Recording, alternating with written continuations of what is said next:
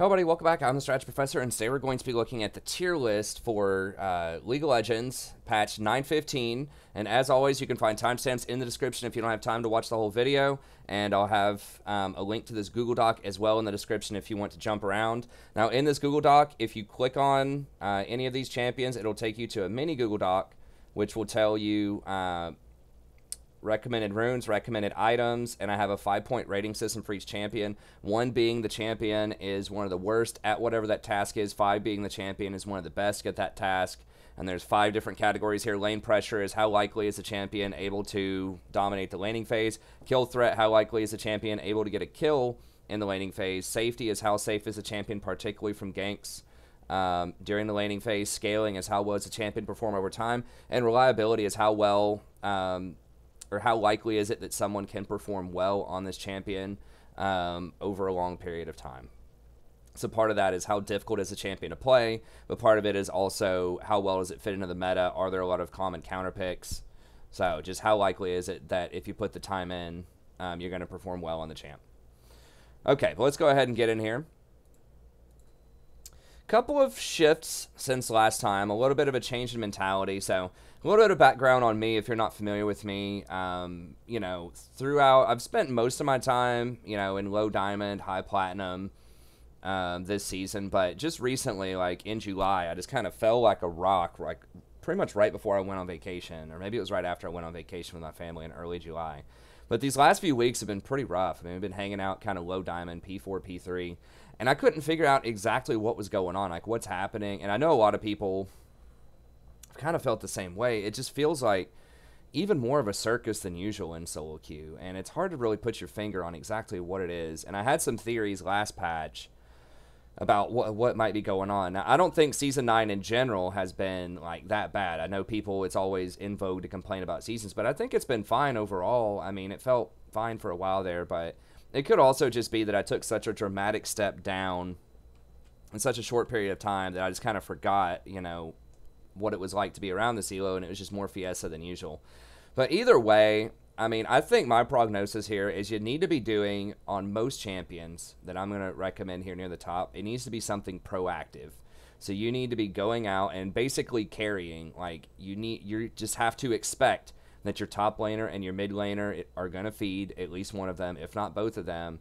And so you're going to have some combination of really good sort of mid to late game playmaking potential to carry that, or you're going to have ultra lane dominance to win your lane so hard that it pretty much demoralizes the enemy team and gives you some wins that way. But you know, this is why I'm really kind of knocking down even some of the champions that have a high win rate just a little bit, like Sona's down a bit, and you know, Janna's down a little bit, just because I feel like they're just not proactive enough.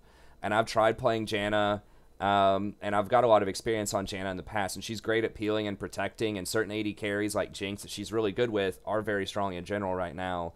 But I just feel like there are some games where I'm just sitting there watching the game, you know, where our mid laner and top laner feeds, and you know, the AD carry is just not doing very well, and I'm just, you know, trying to move around, get my wards, like play around different champions, but I just don't have the tools to make plays happen. So a lot of people, I feel like in a lot of lanes, are not playing as many playmaking champions. There definitely are some, but like if we look at, I guess we do have some up near the top. So like Lee Sin late game does have the potential for some playmaking. Jarvan, of course, is very good with the playmaking. But like Kayn, Elise, Kha'Zix, Hecarim's still there, and Sejuani's still there. So there's still some of that for sure up near the top. But I feel like maybe there's just not as much as there has been in the past. I'm just not really sure. Like, I'm looking for answers for why it's so clowny lately. I think part of the situation also, and then we'll get into the tier list in a second. I just want to go over sort of the meta here so you can understand my thinking on why I moved some of the stuff around on this patch. But it looks like a lot of the high pick rate stuff is not high win rate stuff. That's something that I definitely have noticed, is that win rates have sort of dropped across the board on popular champions. So like if we look at top lane, it looks like Aatrox is the most popular right now. He's below 50%. Renekton's below 50%. And then like these other champions are right around 50%. So you're not seeing high win rate and high pick rate champions, at least not in the top lane.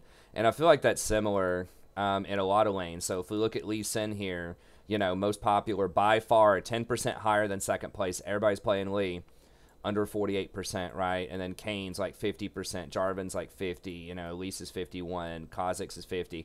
And you might say to yourself, well, that's because they're very popular, so people that get auto-filled are playing those champions. That is true. That is true. But I do think that in the past, there have been popular champions that also had high win rates. I just feel like that's not the case here. Now, Ari is a little bit different, but she's even down from where she was. She was 54% a while ago, right? But, you know, you still seeing a lot of Yasuo, Zed. I personally see a lot of Akali and Sylas in my games. And part of this is in Pro. I think a lot of the really popular top-end champions that have been meta for numerous patches now are very difficult to play. And I think a lot of amateur people are trying to play them. So like Sylas, Akali are the two that jump out to me. But even Aatrox to an extent feels like he's always feeding in my games. Because people are trying to emulate the pro meta, and it's a very high skill cap meta right now. So I think that's problematic. Also, it's kind of the middle of the summer, so a lot of people probably aren't taking ranks too seriously right now. So, you know, maybe they're just experimenting and just trying out other stuff. You know, Teamfight Tactics is out as well. So it's possible that a lot of the strategic, meta-minded people are playing Teamfight Tactics now. Someone suggested that on stream. I'm not sure if that's entirely true. But I'm just floating some stuff out there for you. A little bit of evidence. And this is one thing that I did notice. Look at 80 carries. You know, the top 3 are all under 50%, most popular ones. But I have noticed that across the board, win rates are definitely down. If we look at, you know, Thresh, Pyke, Yuumi, Morgana, all of those, you know, 50% or less, pretty much. And even if you look at the very top end here, right, like the highest win rate support right now is Janna at 52. Like 2 or 3 patches ago, you would have seen like Karma, Lux, Sona, and Janna all over 53. And I think the first 3 that I mentioned were all over 54. So there were definitely like some very high quality, like big win champions. But now it feels like it has equalized across the board, which is really good for like Riot's balance team. You know, they're pulling a lot of champions closer to 50%. They're making a lot more stuff viable. But that means that like you're going to have to carry a lot of people because people just are not going to be on those high win rate champions as much anymore because a lot of them have been nerfed. So anyways, let's go ahead and get in here. I don't want to spend too much on the exposition, but I just wanted to explain that like I feel like the meta is really weird right now and it's hard for me, or just like people just feel like they're playing a lot worse than usual. And I was trying to figure out like what's up with that. I know, you know, there's always ways I can improve as well, but it just feels even more like Clown Fiesta-y than usual. But let's go ahead and get in here. So for this reason, I think that Rakan is number 1 right now. Now, I have been playing Rakan a lot. There have been a lot of top-end players that have also been playing Rakan a lot. If you look at some of the really high-end supports, usually there's some Rakan in that list. If we go to leaderboards here, and I was just kind of looking at them to see what they're doing. Now, first of all, the very top end, like top 10 challenger are going to be, that's annoying. It's 4 80 carries, 4 junglers, and like 2 top laners, I think, in the top 10, which is kind of annoying. Once we get down to Shady here is the first support at number 15, at least as of the making of this video. You know, he's got some Rakan in there. You know, 3 of his top 10 like most played champs or like in the last 10 games are Rakan, so it's only matched by Lux. So he's pretty popular even in solo queue. And then if we look at Zeyzal, he's also played like a little bit of Rakan too. Zeyzal plays quite a few different things, but his most played on the season is Rakan. And then if we look at win rates on Rakan as well, they've gone up quite a bit, and it's sort of weird to see Rakan kind of even up this high, like in the top 10 win rate, because he's so difficult to play. But those changes to him a few patches ago really were very important for solo queue. They gave him a lot more health and a lot more armor. I think they gave him some extra damage on his W. We can look at these changes here just really quickly, so I don't want to rehash everything. This is something that I've just kind of been sort of rediscovering, playing Rakan a lot more over the last couple of weeks. And this is a cool feature, too. If you go to the League Wiki, which I'm not sponsored by them or anything, it's just a cool site that I use. You can look at the patch history if you're wondering, well, why is this champion so popular right now? Like, what happened here? You can go back and look and see sort of what's been adding up. So this was the patch 9.9, where he gained 60 health, base armor went up 3, They did bring down his attack damage, but let's be real, you're not landing a ton of autos, only on all-ins typically. He got extra magic resist, which is good, and extra magic resist per level. So that's pretty important early against a lot of magic users. And most supports right now are going to be sort of your poke AP mages and your enchanters in the bot lane. Got faster grand entrance timings. They buffed that back. And then now you can't flash for half a second while you do this. So especially for pro play, that does make him a little bit weaker. Although he's still been pretty good, I think, in pro. He's gone like 50-50, and like last week he was the second most played support, so he's still pretty good in pro as well.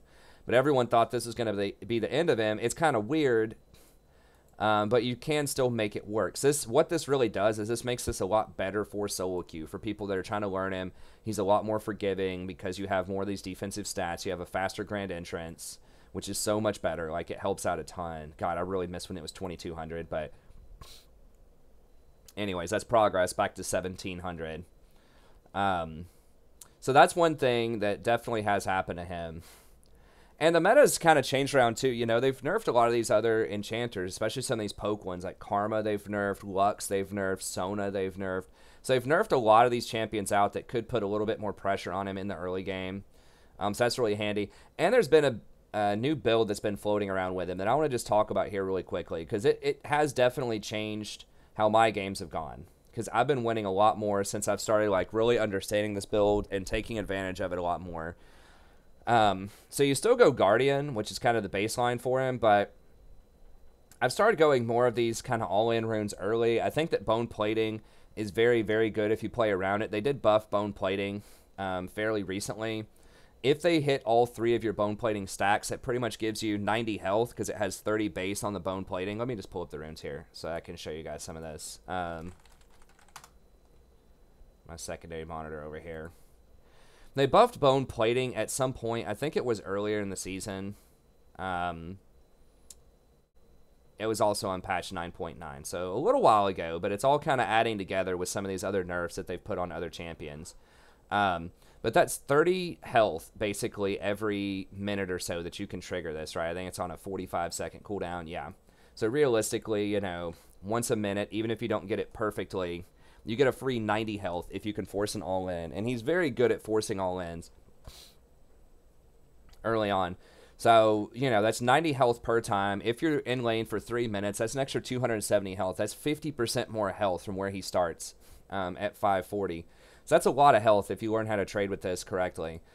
So bone plating is really good. Demolish has been the second one that I've been taking, which might seem kind of weird. And I used to not take Demolish because, you know, he's so short range. I just didn't think you'd be able to go up and pressure a Demolish while they're standing there. And that's true. It's hard to do that. But if you can push them out of lane, if you can force them to get a bad back, this pretty much gives you a free extra plate and gives you extra priority on your back. So maybe you might normally have to stand there for 2 waves to get that tower plate if you don't have a cannon wave when you're pushing. But now you can actually get it like much faster back and then get back to lane 1 wave faster, which can be a really huge deal. It makes sure they don't counter push into you, helps you protect the dragon in case they see you leave lane and they want to try to pull a fast dragon. It's just really, really nice. And even when you roam around, you know, you roam middle, you force a flash and force a back or get a kill or something, you can get a plate off of mid tower too. So it's just very, very useful for accelerating how fast you get those plates. And remember that plates are worth, I think it's 180. I forgot. It might be 180 if you split it, but they're worth a lot of gold if you get those plates. So you really want to get them, and this really helps out a lot. Even later on in the game, it's useful, you know, for taking down some towers. So I really like that. Font of Life, some people take that. That's okay if you're going to go Ardent Sensor, which more people are getting right now, which we'll talk about the items here in a second that have kind of changed up. But more people are getting Ardent Sensor, but it's just really, really weak until you get Ardent Sensor. And so I don't like that one as much. Shield Bash is okay. I've tried this out. It does give you a little bit of extra damage for the all-ins, for sure. You know, maybe like that 1 extra attack is going to give you like maybe 10 extra damage early on, which does add up. It is nice. It does give you a little bit of extra armor. But I think just having the potential to get those plates faster to really help you and your AD carry cash in on that gold, just a really big deal. Because if you even just get 2 plates off of the Demolish, like, it definitely pays for itself. Hundreds and hundreds of gold for a secondary rune. So That's really nice. We talked about bone plating. Now, this one is a bit of a trickier one, Revitalize versus Unflinching. Usually you don't want to take Overgrowth because you're not going to be stacking a lot of health, so the 3.5% health is not going to matter as much. But Revitalize is really good, and I do see a lot of people taking this. He does have very strong shields.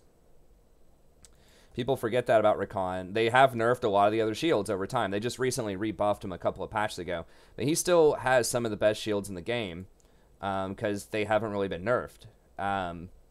So if he double shields somebody, that's a 280 shield with a 0.8 ratio, which I think is very nice. So Revitalize is definitely pretty good on him. He also has his base shield here, which is good, and then he gets some healing off of Gleaming Quill. And then if you get Redemption, I think that's really the big deal. If you're going to get Redemption in your build, if you're going to go for kind of one of the classic Zeke's into Redemption builds, then I think it's definitely worth it to take Revitalize. So that is nice. It doesn't do a lot in the early game. It's okay, especially if you're going to max shield, which is like, some people are doing that. I used to do that. I've gone away from that in favor of maxing W, which we'll talk about here in a second, but it can be okay. So if you're maxing shield or getting Redemption, or both, really, if you're getting Redemption, you probably need to be maxing your shield because you really want to maximize that plus 10% healing and shielding. So it's okay. It's not the best in the early game, but it's all right. Now, Unflinching is something else that's pretty good. If they have a lot of CC, particularly, this can be pretty nice. So whenever you use your summoner spells, you gain 10% tenacity for each one on cooldown, stacking twice up to 20%. So basically, you get 20% tenacity, which is like 2/3 of a Mercury Tread, which is nice. Now, keep in mind that the other runes we're going to talk about here in a second, Legend of Tenacity, will also give you tenacity, and it scales multiplicatively, not additively. So if Legend of Tenacity gives you 30%, and this gives you 20%, let's say that something was going to CC you for 1 second.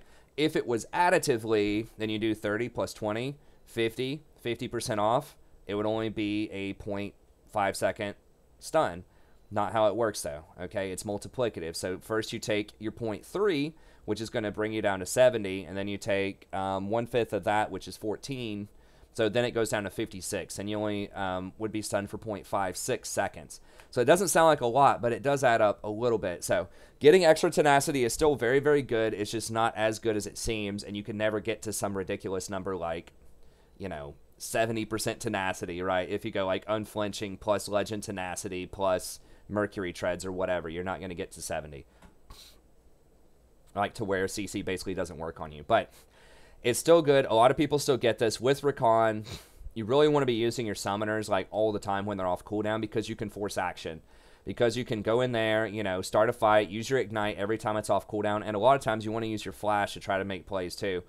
So your cooldowns are going to be down a lot. With Rakan specifically, and so I think that's what makes Unflinching pretty good because you can use all of them offensively. You don't have to wait and respond to the enemy. So Unflinching is something that I think is pretty good. Now the secondary runes, this one's kind of weird. This is something that just kind of snuck up, I think, in the last patch or two. That's become more popular, but it is the Presence of Mind Legend Tenacity build. Now other champions have been running Presence of Mind on support, primarily Pyke, and I think a lot of people started trying it out on Rakan, and it's actually pretty good. So Presence of Mind gives you a 10% cooldown on your ultimate's maximum cooldown. So that is pretty good, and this does allow you to break the 40%. So if you get 40% CDR, this can still go over that. So let's just say the cooldown on your ult is 100 seconds, just for easy number. You have 40% cooldown, that goes down to 60. Then every time you get a kill or an assist on somebody, it'll lower it by an additional 6. So if you get 2 extra kills and assists in a team fight, it'll go down an additional 12. So it basically allows you to break the CDR cap. And even in the early game, if you just get 1 kill, then it's 10%. 1 kill or 1 assist. That's the same thing as Transcendence, right, on your ultimate. Now, Transcendence does affect your other runes as well. And remember, Transcendence is kind of old school what people would get. You do like Nimbus Cloak Transcendence or Nimbus Cloak Celerity on Rakan, and that's the most popular secondary a lot of people will do. But you have to be level 10, which really is like 15 to 20 minutes into the game for Rakan, or like most supports. It takes a long time to get there. Games are closing out or are being snowballed a lot faster than that. There are some games literally where it's like 7 kills in 7 minutes. A lot of games in the early game now. It's so clowny. But anyways, this comes online immediately. It's there. And the 20% extra mana is actually very relevant, especially for all-ins early. You're not going to have a ton of mana regen, and your spells are kind of expensive. So if you go through like one rotation to get somebody down to, 50% health, you all-in with your W, Q, auto-attack them, and then shield back. And then you do it again for your all-in, you're going to be really low on mana. And so this will allow you to get that little bit of extra mana so that you can maybe kill the other person before they run away, or you can get away from that jungler. If you're just barely able to trade a kill out of it. So I think it's pretty good, especially for the mid to late game where you can get multiple kills and assists pretty quickly. It really serves kind of the snowball meta where everyone's running around and constantly dying. You just want your ult up as much as possible. And this is ready to go immediately. You do not have to stack it up. So I've really liked Ulti Hunter in the past, which gives you 25% cooldown on your ult, which is very nice. But you do have to stack it up, and there's just not another good rune in this tree for him. Taste of Blood can be all right. That's probably what I would go if you did this as a secondary, but, you do have to stack this one up. So these are both good, but the thing is Legend Tenacity is going to be way better than Taste of Blood, I think. This pretty much gives you 30% tenacity, which is going to allow you to go mobility boots early and still get the same tenacity as if you had gone Mercury Treads. So it saves you some gold with that. Mercs usually cost 300 more than Mobies, and it gives you a lot more movement speed to respond to situations. Now, obviously, it's not going to have the magic resist that Mercs have, so you might have to get Mercs anyways if they have a lot of magic damage on their team, but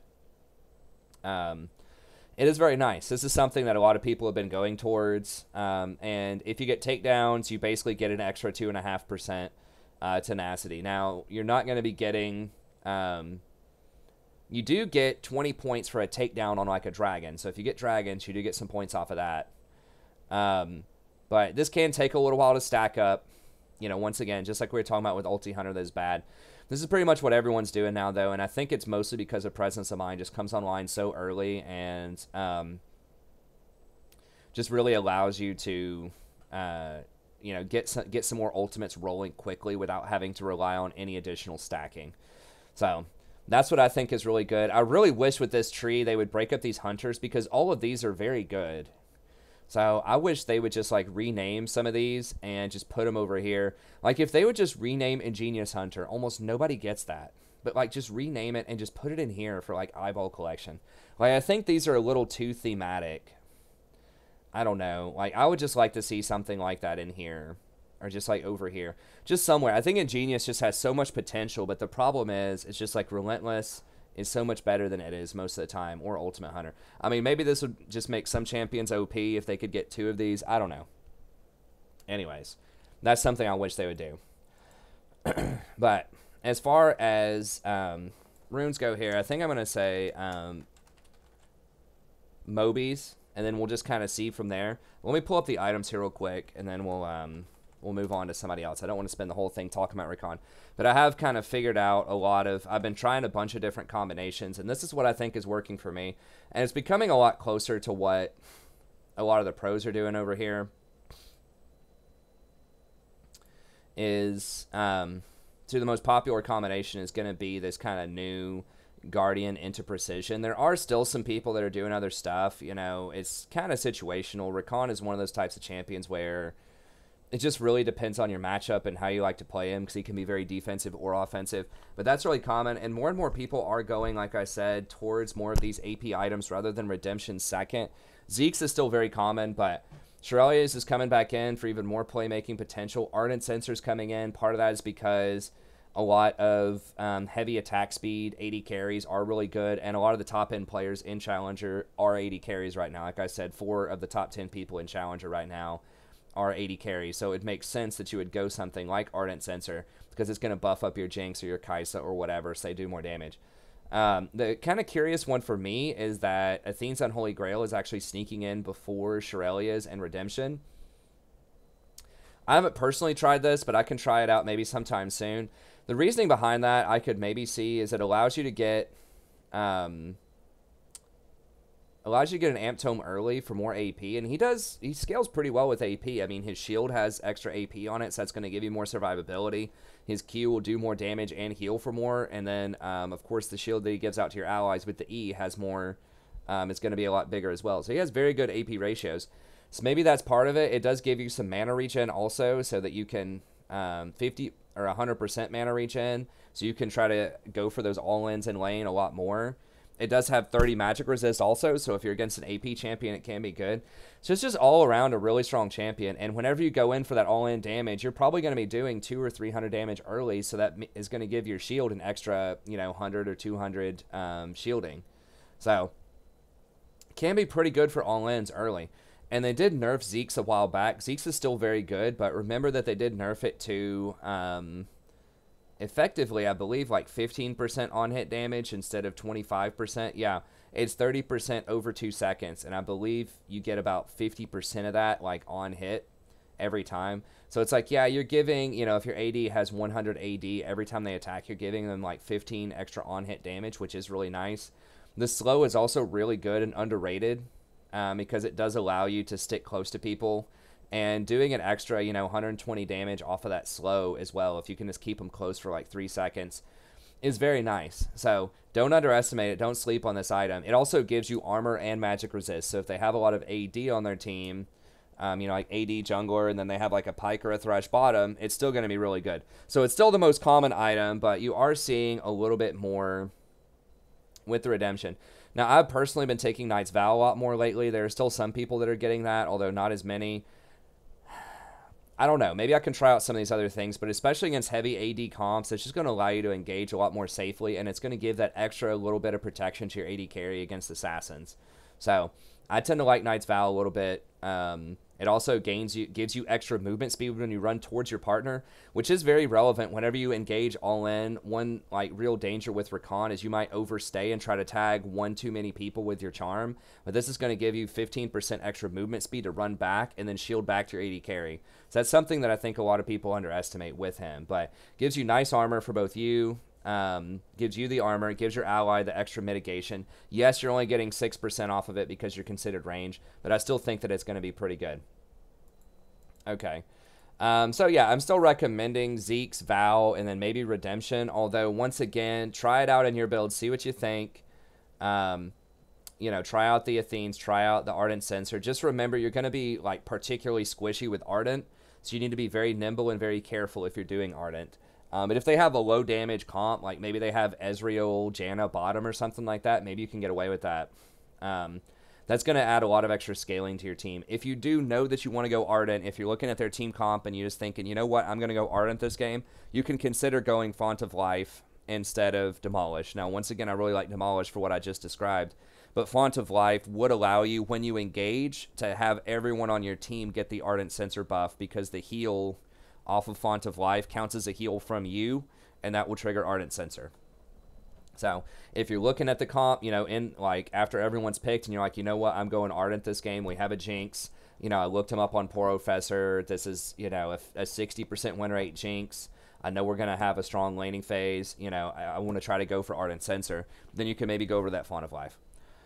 Okay, let's go ahead and move on. So Rakan, I just think he's so good for what we mentioned earlier, where you just kind of rotate around the map. You can make a lot of plays. He has pretty flexible runes and items depending on what's going on. If your AD carry is really fed, you can do that Ardent Sensor. If you need more protection from assassins, you can go for the Zeke's plus Knight's Vow. If they don't have a lot of AD or they just have AP and you're really far ahead early, you can go for Athenes. If your team needs more engage, you got a bunch of meatballs on your team. You got Olaf, and then top lane, you got Darius or something like that, and you just want to boost everyone in there for the fight, you can go Shirelias. You got a team fight comp.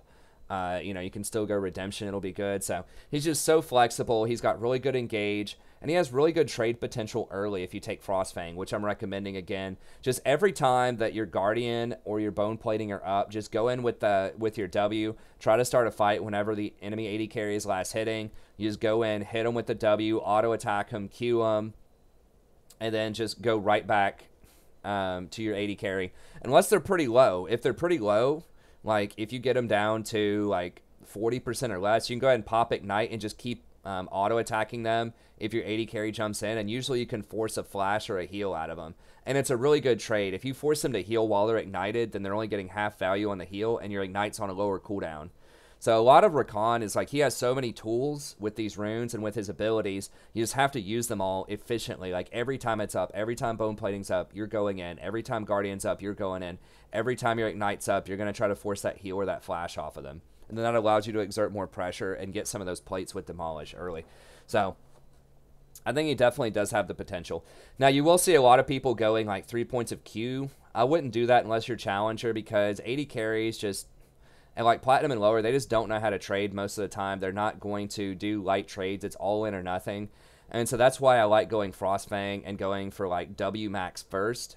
And you are seeing some pros go for this W max. I know I got asked about this. Well, someone was like, well, everybody's going, Q max. Why don't you do Q max? Well, the thing is, a lot of pros are moving away from that too. There are still some, but if you look at Zeyzal in this game, he was going W max, right? And he did very well in that game. It was 2-4 and 24. Now, part of that's because he had Xayah with him, so he knew he could go aggressive. But I'm telling you, if you force a lot of all-ins, I've gone back to the W. This used to be the standard a long time ago. And I forgot just how much I missed this, because it really allows you to force fights. Like if you get 3 points in this in the laning phase, it's a 15-second cooldown. You go in with your dash, and like the enemy uses one of their cooldowns to try to get away. They jump away with Tristana, or you can get the Thresh to try to throw his hook to hit you or whatever. Like you can force their cooldowns, and then you're gonna have a lower cooldown by 3 seconds, and I'll give you like a 3-second longer window to try to go in and make another play before their stuff is off cooldown again. So it doesn't sound like a lot, but these little windows add up for opportunities to make plays. And that's going to give you, like, more often you can trigger those Frostfang stacks. It's going to give you more flexibility with when you're trying to trigger those bone plating or just all of these other things. And it does similar all-in damage. Right, if we look at Rakan, the Q at level 3 is doing 160. The W at level 3 is doing 170. So it's very, very similar damage.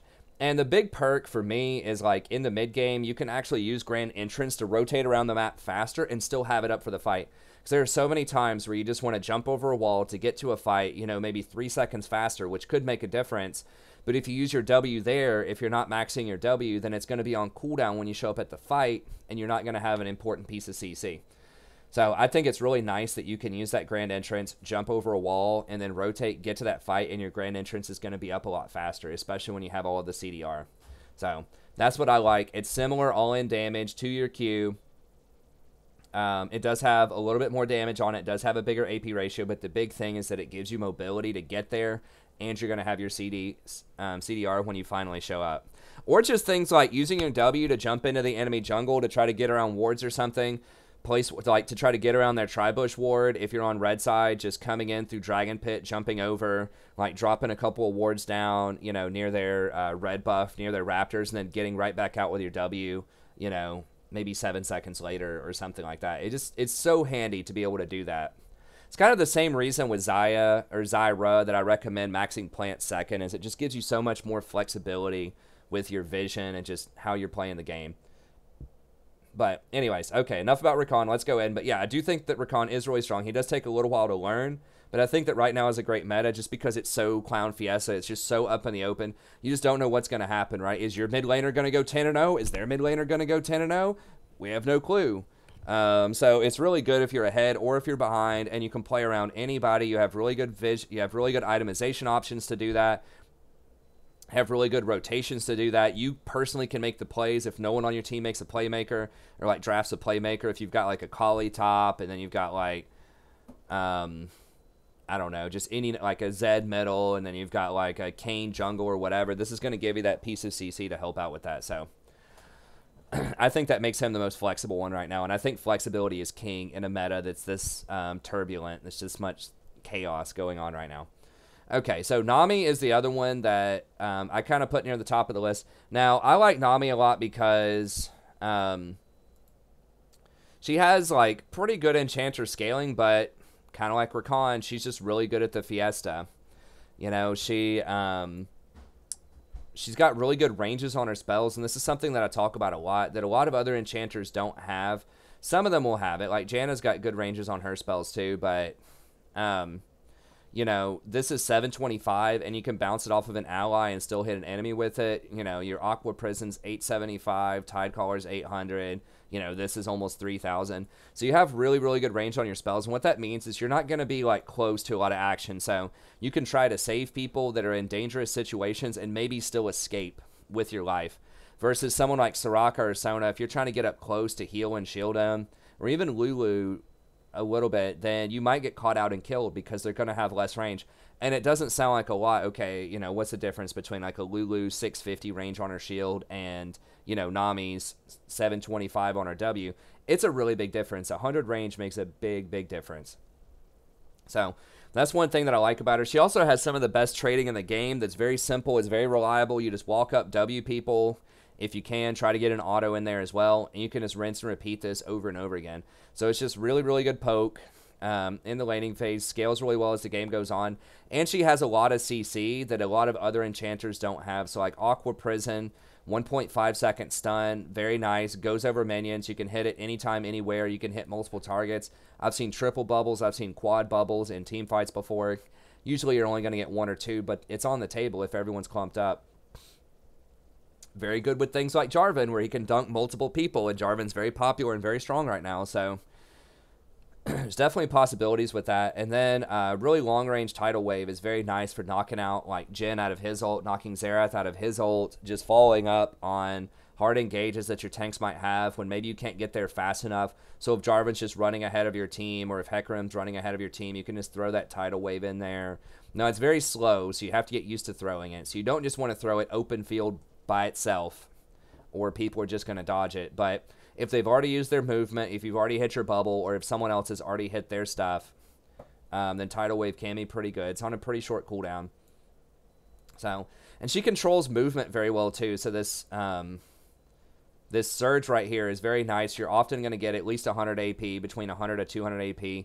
So it's going to give you 80 to 100 bonus movement speed on somebody for 1.5 seconds. That's very nice movement speed.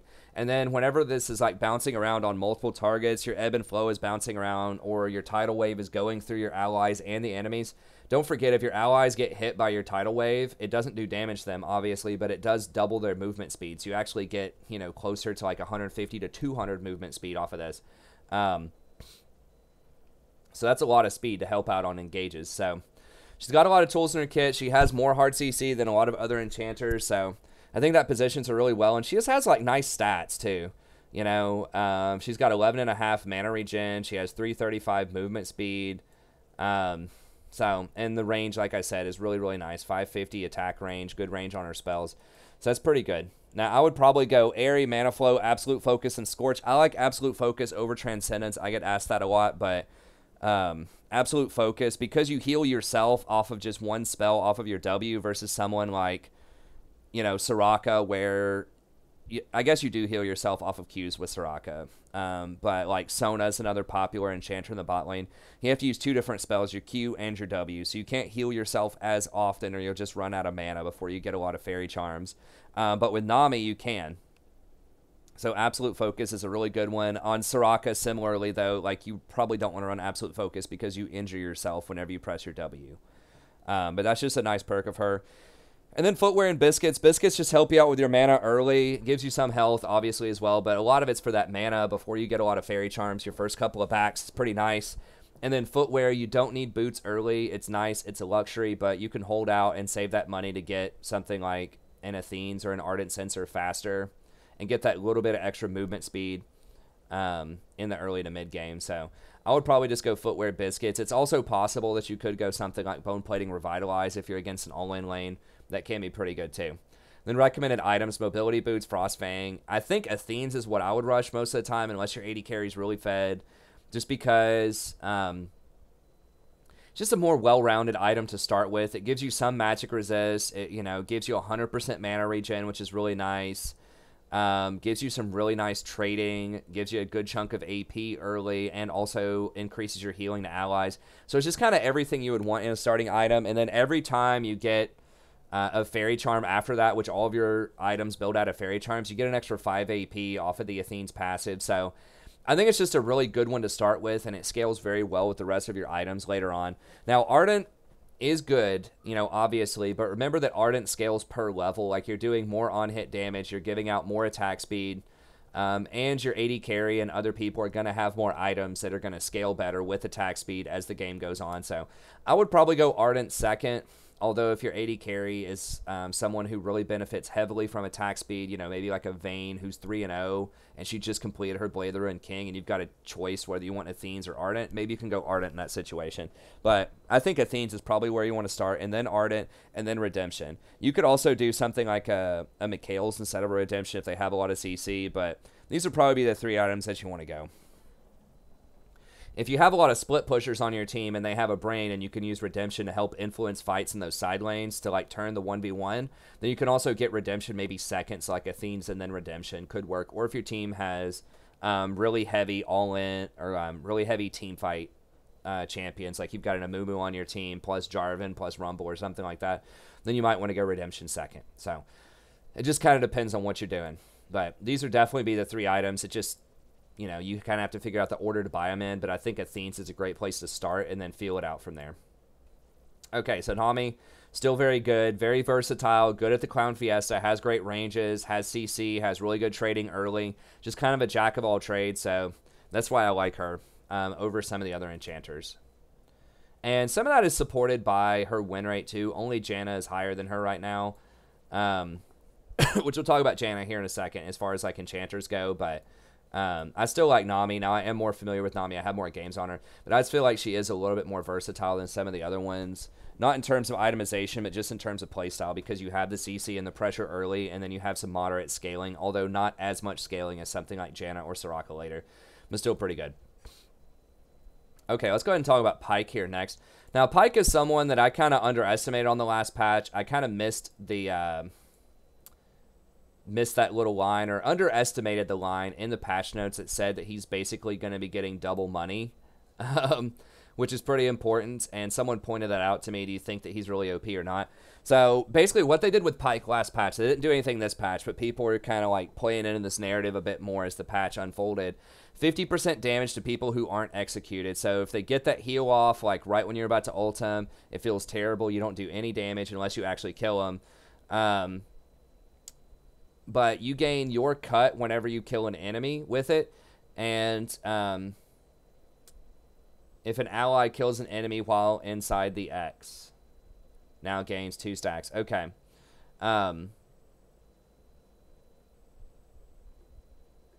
So basically, like in every situation, you're giving out an extra your cut, which is... oh, I didn't realize it was even based on kill bounty.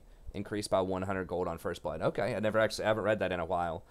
But basically, this is where you get like half gold, pretty much. So you're getting, you know, usually, like it says, 100 to 300 gold, assist gold. So you're getting an extra assist. So normally, with Pyke, whenever you kill somebody, you're getting the full kill gold, I believe. Now, I'd have to read this. No effect gains your cut. Okay, yes, so that goes to you. So you're the one who gets, so the your ally, your AD carry never gets extra gold off of this, but you do. So if you kill somebody with your cut, typically what would happen is you would get 300 gold. Your ally is going to get an assist for 150 gold. And then they also get a your cut, which is this amount here, which is probably going to average, you know, about 150. So it's basically like you get 2 assists on it. So instead of just getting a total of 450 gold off of that, you get 600 gold. She's screeching. You get 600 gold. Now you're going to get an extra 150 off of that. So now you're going to get 750 gold. So it's almost like 25% more gold from what you were doing beforehand. So now you're going to get 450, and your ally is going to get 300. They're going to get the assist, and then they're going to get the your cut for 150, and you're going to get the cut for 150. So it's a lot of extra gold for Pyke if you're consistently getting kills with your ult. But you have to make sure you're getting those kills and the resets with your ult. So it's a bit more skill dependent, but... you're winning a lot more here. And now if you are like about to kill somebody with your X and an ally kills them instead, if they're in the X, then you get 2 bags of your cut. So you're going to get an assist for the 150, and then you're going to get 2 bags for an additional 150 each for 450 gold. So basically, Pyke, anytime he kills somebody or gets an assist where he would get a York cut where he's trying to ult him and they die, then he's getting 150 extra gold, pretty much. So that is really nice. And for reasons similar to what I just described with Rakan a little bit ago, he's just great at fiestas. You know, people are going to be getting low. He can just sneak up, get these kills, snowball pretty hard. He can get, you know, he can go invisible. He can get around wards really quickly. He's very fast. I think they increased his movement speed on his W a while ago. Yeah, he got to increase movement speed to 40% at all ranks. I guess that was kind of a nerf on his W, so they're wanting you to... Oh, no. It scales. Okay, so they want him to put more points in W. So you can, if you want to, get faster movement speed on Ghost Water Dive. I haven't played Pyke in a little bit, so I'm not sure what people max, but that is something that you could get second, potentially. Now, they did nerf solo lane Pyke a lot with like how he interacts with minions, which doesn't matter as much. They did nerf his individual like standalone damage when you stab somebody with Bone Skewer. They did lower the cooldown down to 14 seconds, which is nice, and they did reduce it again down to 12 seconds. That's a really low cooldown hook early. You think about like a Blitz hook, I think is like 20 seconds or something like that. Thresh is also like 20. His is 12. So that is pretty nice. So they did nerf solo lane Pyke, but they've given a lot of buffs to support Pyke quite a bit. So maybe I could try him out again some point soon. But he has a lot of base health early. Now he can't get a ton of health later. And people don't build tank on him anymore. But he has 45 armor, 600 health, and he heals a lot in the early game off of his passive. They still haven't nerfed this. And if you get more AD, then he heals a ton off of AD. So you just want to go like full AD with him. You know, Dustblade, Ghostblade, Edge of Night. They had his W scale with lethality as well. And I believe his ult also scales with lethality. So you really just want to stack a bunch of lethality items. But yeah, I mean, he has a lot of tools similar to Rakan. He can get around the map pretty fast. So with Phantom Undertow, you never get a lower cooldown on it. But you can jump over walls. You know, you can actually go invisible and get around wards to go deep into their enemy territory. And, you know, get some sneaky wards in there, which can be very handy. And that allows your jungler to track their jungler better, allows you to make better decisions on when you should go aggressive or not. And you just snowball super hard. You get a ton of extra gold. You contribute to the offense, which is really good. So he's got a lot of stuff going for him. The one thing with Rakan is he is pretty skill shot dependent. You need to be able to land your hook. I guess you can, you know, do your E and then flash stun people if you have a hard time landing the hook, which is nice. Very good with a lot of aggressive kill lanes, like with Draven or Jhin in the early game. One of the best at roaming around the map, right? Because not only is he fast, but he's invisible. He gets around those wards. So you can go, if they have an immobile mid laner, you know, they have a like a Diana mid or a Kali mid or, you know, Irelia. Irelia is mobile, but she can have a hard time escaping if you can bait her into committing to a fight. So there's lots and lots of opportunities to carry. He's great at running around, picking up a bunch of these kills, generating extra gold for your team. So he's just awesome with the Clown Fiesta going on right now. And so with Aftershock, you turn into a pretty tanky beast early on. You got Demolish when you force those bad backs. Conditioning can be good. You can also go Bone Plating if you want to. And then Presence of Mind and Legend Tenacity is what's really popular. Coup de Grace had been popular, but because you're doing true damage off of your ult, or you're just not even doing true damage, you're just executing people off of your ult, then Coup de Grace has no interaction with that. So, and they've nerfed it. So I think that Legend Tenacity is a little bit better. So you just want to go Mobility Boots, Targon, and then rush Ghostblade, Dustblade, Edge of Night. So yeah, I think he is really good. I did underestimate him last patch, just how much extra gold you do get off of that. He is pretty good against enchanters. You know, if you land that hook on Janna, it's going to be really tough. Like, yeah, she can maybe use her ult to get away from you, but it's still going to be a tough situation for her. Because the thing is, whenever you bone skewer her while she's in the air, you can go ahead and Ghost Water or Phantom Undertow, and she doesn't have an opportunity to tornado you out of that when she's already in midair. So she's going to have to... even if she, like, ults to try to blow you back because you're already going to be on the other side of her, you're probably still going to hit her with the Phantom Undertow and interrupt her ult. So it's a really, really good matchup into Janna, at least in the early game, if you can land those hooks on her. So that is pretty nice. And similar, like, yeah, he just snares those enchanters hardcore, and he's got a really low cooldown on that stuff as well. So He's very, very good right now. He can have a harder time against tanks if he doesn't get him within execute range. It is also dangerous for him to go in, because if he uses his Phantom Undertow and he gets CC'd and caught, he's going to die probably. He does get Aftershock, which is pretty nice, but he's not going to have that old school like Frozen Heart build, which made him really tanky and like Spirit Visage and difficult to kill. So you got to be careful with some of these engages a bit more than you have been in the past. But if you practice him, there are a lot of squishy champions right now. Tanks are still not that popular in the meta, especially solo queue. If you look at like the most popular supports right now, almost none of them are tanks. You see the Maokai, 0.3% play rate. No one's playing that hardly. But about as tanky as it's going to get is Blitzcrank, in your top 10 or 15 champions. Leona is not being played as much. People aren't playing Nautilus as much as they used to. And it's not like you can't win against those champions. It's just harder. But yeah, a lot of really squishy champs in here. Now, champions like Zillion are going to be very frustrating to play against. But outside of that, I think you've got pretty good matchups into a lot of champions. So I think he's really good. If you want to try him out, give him a whirl. Like I said, I did underestimate him last patch. Now, that being said, I hate that transition, but given that information, he still doesn't have an amazing win rate, right? He's still only got a 50% win rate. So, yes, in theory, he is very strong. He has played a lot, but he's not converting. And I think a lot of it is people are just being just too aggressive with him. They aren't timing their aggression enough. So he does have the potential, but realistically, most people don't win a lot. But it's there. The potential is there. So if you want to practice him and get better, I think this is one of the best patches in a while for Pyke. Okay. And we got to go a bit faster here. I spent a long time talking about Rakan and Pyke, but I think that those are two that have kind of come up over the last few patches that I'm just talking about. Speaking of coming up here, we got Bard for the first time in my Tier 1, and I think it's just impossible to ignore him. I mean, he's the number 2 highest win rate champion right now with a really reasonable play rate. It's 5%. So that's a lot of, pick rate here. Before, I've always been like, you know what? He's really good, but he's only for specialists. You only play him in very specific circumstances.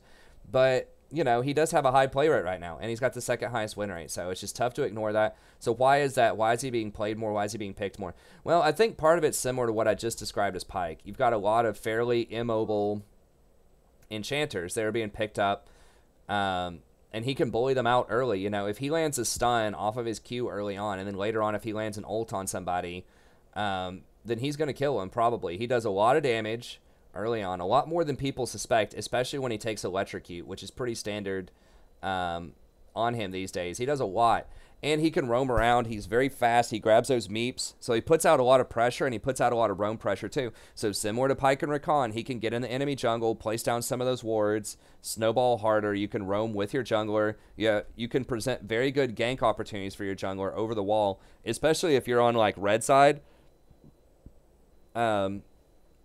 I'm not going to pull out the map right now, but if you're on red side, so that's like top side, and you put a red ward in your tri-bush, right on the edge of that tri-bush, you can clear out any of the wards that might be along that wall, and then it's so easy if the lane's pushing into you, if they're trying to punish your AD carry, just to use your magical journey just to jump right through that wall with your jungler and make some kills. So I'll just look at it real quick here. I know we're almost out of time. I don't know if this still works or not, but okay, so this is what I was talking about here. So you can just put your ward like right here, put a little pink ward right here, and then that should see everything like right here. So this should be cleared out, so they're not going to have any wards here. Let's say that their team is like right here, pushed up. They're trying to pressure your AD carry into the tower. They just won't go away. They can think you're out here getting some charms, and you can just come right through here, with your magical journey, and that's a very easy way to get some kills with your jungler. So it opens up some fresh paths for your jungler to get some kills as well. You could do something similar on blue side. You can clear out the ward right here. You just have your pink ward here. They're pushed up. You can come through like right here with your jungler.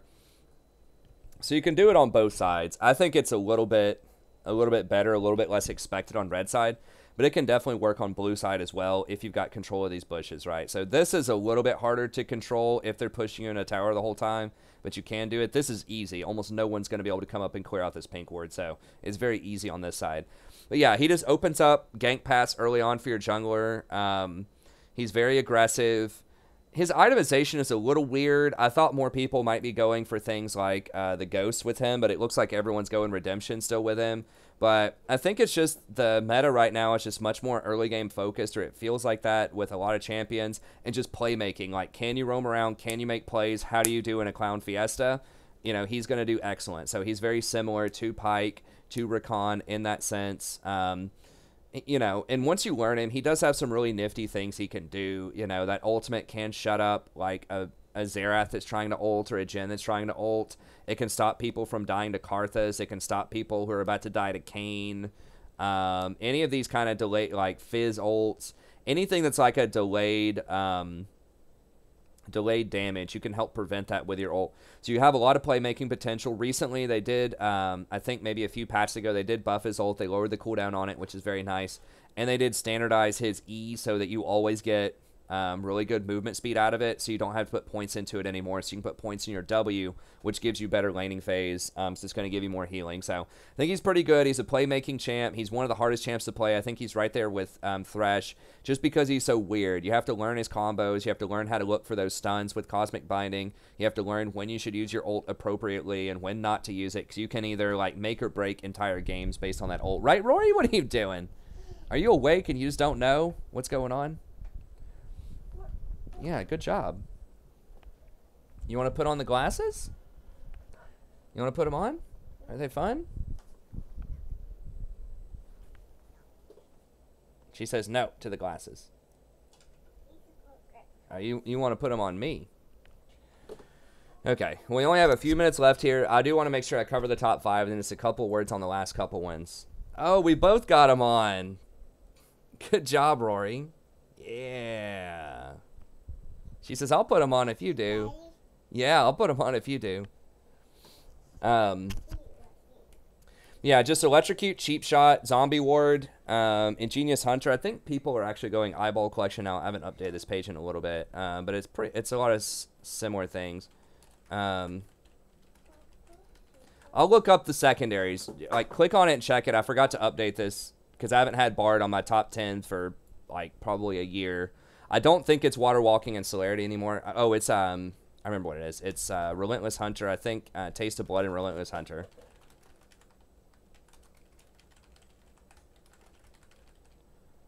And then I think it's kind of up in the air, but I feel like a lot of people are doing Redemption and then Twin Shadows for the Ghosts.